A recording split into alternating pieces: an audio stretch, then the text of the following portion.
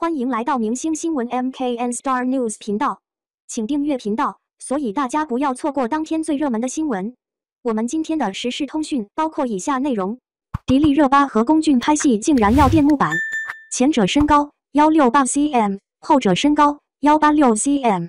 除了迪丽热巴、龚俊，安乐传的演员还有刘宇宁、夏楠、裴子天、龙水婷、尚新月、秦晓萱、白冰可、张怡凯等。虽然安乐传杀青了，但是路透照还一直在网上流传。有网友发现迪丽热巴和龚俊对戏时，竟然垫了一块厚木板。迪丽热巴的官方身高是168厘米，龚俊的官方身高是186厘米。网友纷纷质疑迪丽热巴是不是虚报了身高，要不然怎么会垫那么厚的木板？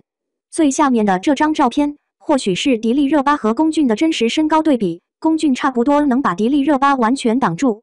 我觉得迪丽热巴的身高有168厘米，因为她的木板不算厚。还有女演员和男演员对戏时踩箱子的，比如下图，这个箱子的高度大概是迪丽热巴木板的5倍吧。这个女演员的身高可能不到160厘米，而男演员的身高可能超过185厘米。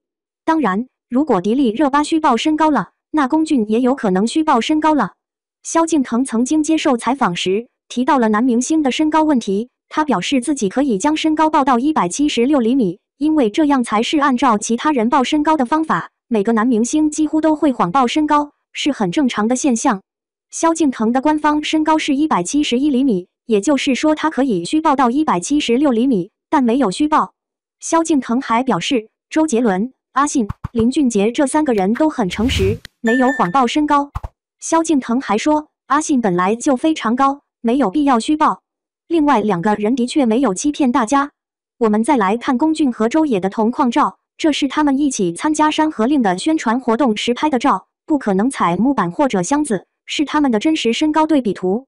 非著名娱评人吴清宫指出，周也的官方身高是165厘米，龚俊也差不多能把他整个挡住。